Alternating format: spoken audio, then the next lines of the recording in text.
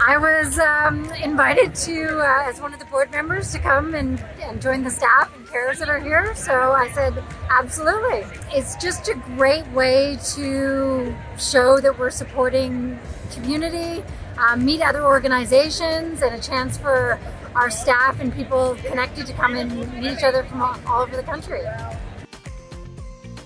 I think that it's so phenomenal that Life Without Barriers, as an organisation that does everything across the community sector, is showing up in this really visible way, not just for the people within our community that have come here from all over the country to march, but for everyone at home.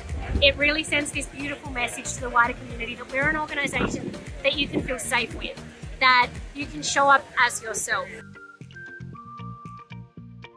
So being here at Mardi Gras, it just makes me remember how important our values are to the organisation.